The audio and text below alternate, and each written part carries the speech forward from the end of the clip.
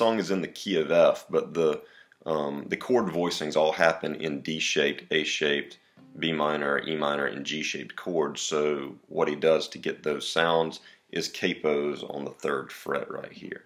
And even though our frettings are actually taking place on the 5th fret and 6th frets respectively in the song, I'm going to pretend, since we're capoed, that this is the nut, and I'm going to refer to these frets as 2nd frets and 3rd frets in the region, or in the way that typically your D, A, E minors, Bs, and G chords would be falling. The sound that comes out of most of these chords is going to rely on a droning 1st string, high E string, that is droning throughout most of these chords. That usually in a D chord or a G chord, you don't have this high E that drones, but Ryan Adams chooses to leave it open during most of his frettings. Sometimes he'll fret it down, like at the beginning of the D chords, with a ring finger, a middle finger on the 2nd fret there of the high E string, but usually the string is open and we hear this drone throughout all of our chords.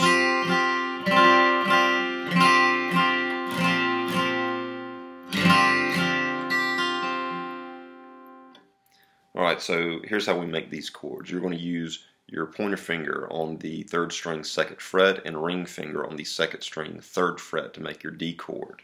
To make the A chord, instead of moving to the 4th string 2nd fret with his 1st finger, the way that it would make sense to me, he does something that is not very intuitive in my mind. He moves instead with his 2nd finger to the 4th string 2nd fret, leaving these other fingers that we made with our D still planted. So your 1st and ring fingers stay planted where they are, and then he moves to the A chord by planting his 2nd finger on the 4th string 2nd fret, and that's kind of a difficult fretting to make, but that's what he does. Then whenever he moves to the B minor chord, another movement here that's not really intuitive to me, he moves again his 2nd finger down 1 string to the 5th string 2nd fret, and that's his B minor chord. You're going to hit the 5th string and everything down. You don't want to hit this lowest E string for your B minor chord, because that'll give it the tonality of the E minor chord that we've got to play later, and we want distinction between the B minor sound and the E minor sound. One thing to note about this B minor chord that you're making, it's going to be real easy the way that he frets this to want to block out this D note right here with how you're fretting with your middle finger. Make sure that you fret on the 5th string in such a way that your fingers are arched up and you can get this D string, or this, it's not a D string, but the 4th string ringing out there. Alright, whenever he moves into the G chord, he usually moves with a pickup note that happens on the 6th string 2nd fret and then pulls it up into the G. So it would sound like,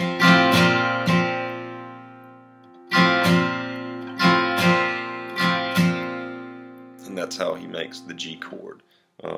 Your 1st and ring finger still pretty much staying planted down here, and then your middle finger moving to the 3rd fret to make the G sound. Occasionally what he'll also do, if you listen to him, sometimes he picks up his ring finger and you hear an open 2nd string that's ringing there. Alright, finally your E minor chord.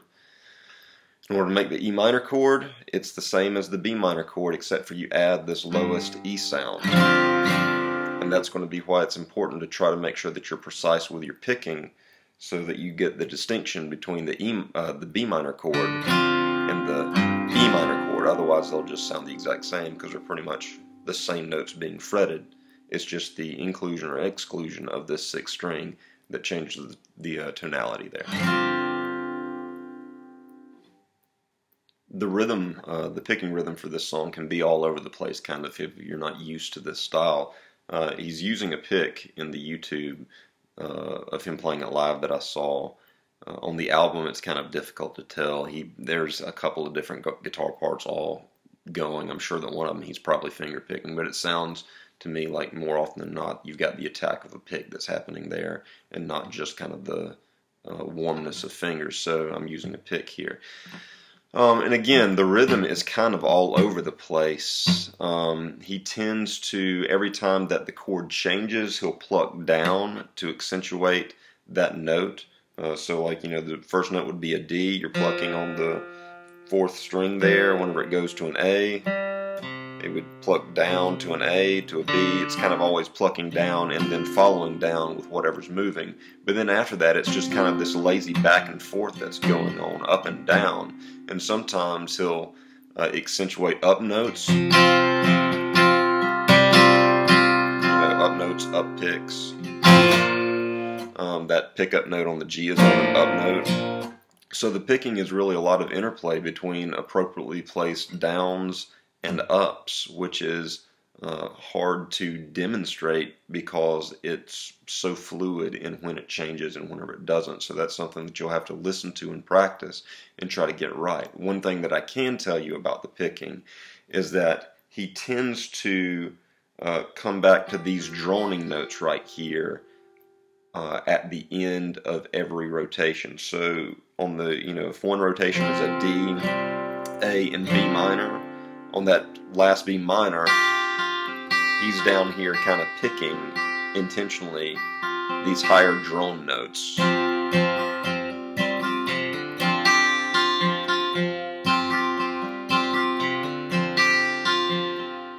you can hear that happening there. Lastly, I'll go over the riff that Ryan Adams plays at the beginning of the song on the album, and then I'll show a few other chord voicings that Ryan Adams will play that gets different tonalities out of the chords from time to time. So here's the opening riff.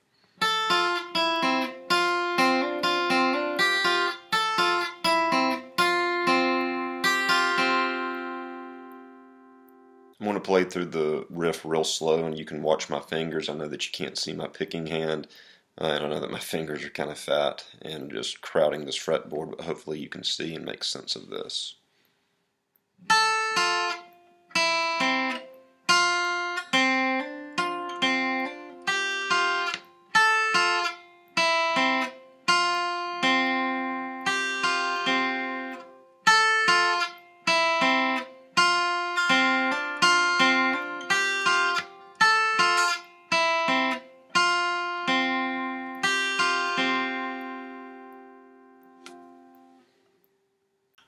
The same thing here so that you can see my picking hand now.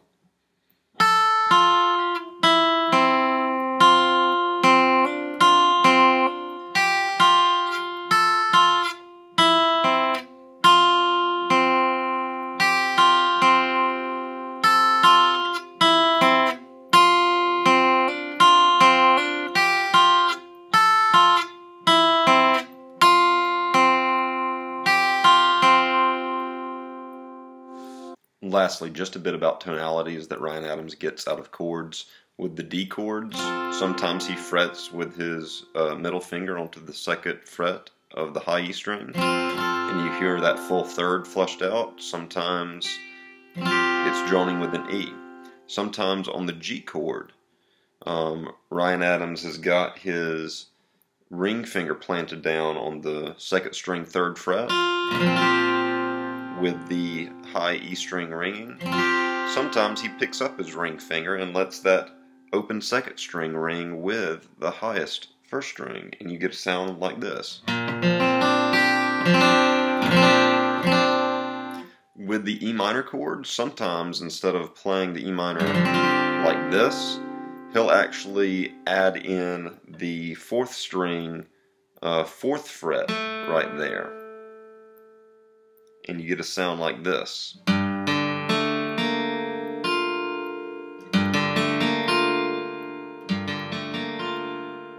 Sometimes on the B minor notes, he may fret the second string third fret, and you get the sound that's like, or sometimes maybe that fret is up. So there are a lot of variations that Ryan Adams makes with his chords and what strings he chooses to leave open and ringing to get different voicings out of the chords. That really gives a lot of different sounds to the same song every time that he plays it. So really, it's never the same way twice. those are just some ideas that you can fool around with to get different sounds out of these same chords like Ryan Adams does.